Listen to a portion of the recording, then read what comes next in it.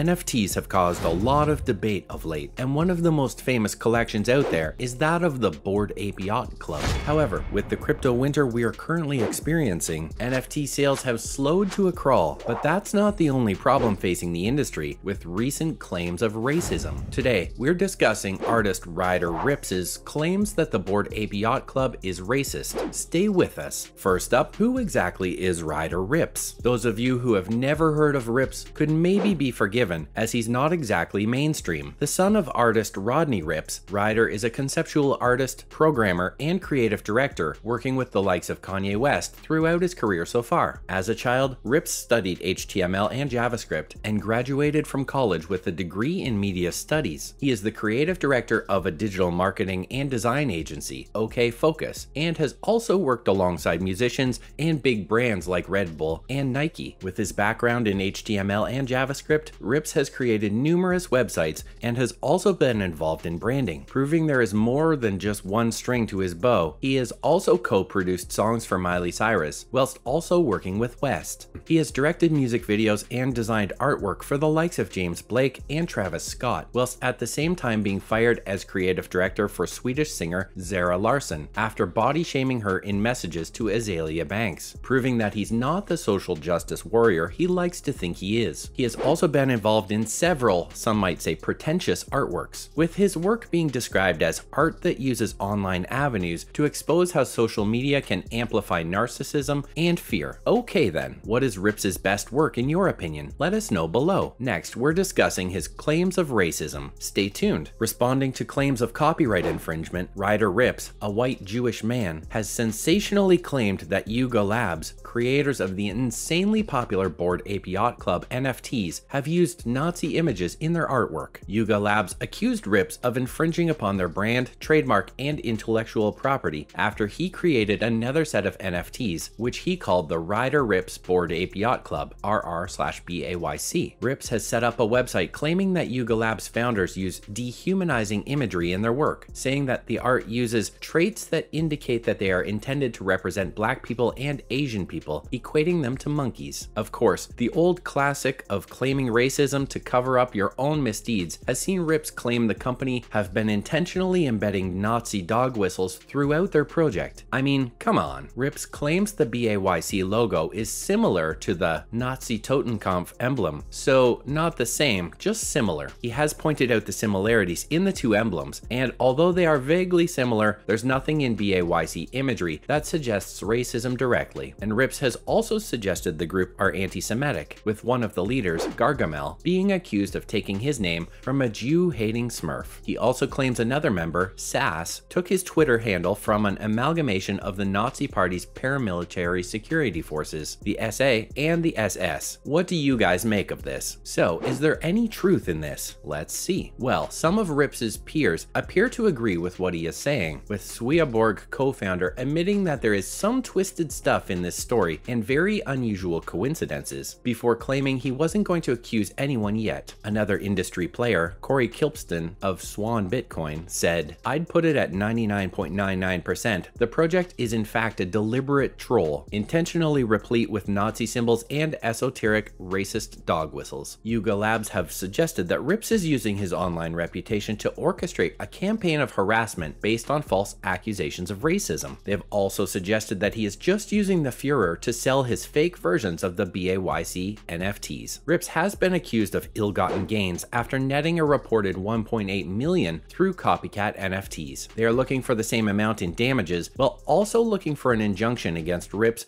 to ensure he cannot use any of their images or trademarks again. Rips claims Yuga Labs are attempting to silence him, but it sounds as though they simply want him to stop using their art. However, he claims that people who bought the RR/BAYC understood it was supposed to be a protest against and a parody of BAYC, not a replacement, which sounds exactly like what someone who had been accused of plagiarism would say to cover their tracks. What do you guys make of this? What else has Yuga said in response? Stay tuned to find out. Rips has been described as a demented troll by the Yuga Labs founders, suggesting that his campaign against them is simply crazy disinformation. They have responded to his claims with a lawsuit filed in California, which suggests Rips is scamming his customers with fraudulent NFTs. Rips's website does state that you understand that it is a new mint of BAYC Imagery, recontextualizing it for educational purposes as a protest and satirical commentary. But the lawsuit counters this, claiming that his project is a deliberate effort to harm Yuga Labs at the expense of consumers. The lawsuit also suggests that copying is not satire, it is theft, and lying to consumers is not conceptual art, it is deception, which is pretty difficult to disagree with. They went on to tell fans that they will continue to fight this slander, whilst also stopping any attempts to bring harm to us and the BAYC community. It is thought Yuga Labs have a decent chance of winning the case, and it's been suggested that this could be an important, even groundbreaking case surrounding copyright and ownership in a relatively new industry. Whatever happens, it seems as though neither party is going to back down, but it does seem as though it is clear as day that Rips has copied Yuga Labs' work. What do you guys make of all this? So, what does the law say? Let's discuss. Well, given the fact that NFTs are still relatively new in the eyes of the law, there's not much in the way of previous examples. However, there have been a couple of cases so far. In 2021, an NFT artist by the name of Shlomes created a piece of work in which he gathered the logos of Fortune 100 companies and registered them as a trademark sign. He said that in the event that this NFT does become the first to be the subject of a cease and desist letter from a major corporation, it will only skyrocket in both historical importance and value. And there have been a couple of other similar cases. However, the problem is that there isn't really any legal standard right now when it comes to NFTs, so it's all a bit of a gray area. A project called NFT Theft, which lured buyers to purchase works by famous artists which turned out to be fake, claimed that their whole shtick was simply a publicity stunt. A project questioning authorship and ownership. Others would simply say it was stealing, and this kind of echoes the Rips case. When explaining how he saw it, Rips said on his website, "The current terms of ownership set forth by Yuga Labs to BAYC token holders are unclear and do not meet current copyright standards. Clearly defining what we are buying when we purchase an NFT is one of the primary goals of this work. What do you make of all of this?" And finally, Johnny Depp has donated proceeds from his NFT sale to charity. In one of the more bizarre developments this week, it has been revealed that Hollywood superstar Johnny Depp has donated the proceeds from an NFT sale to a range of charities, one of which is heavily associated with his ex-wife Amber Heard. Earlier this week,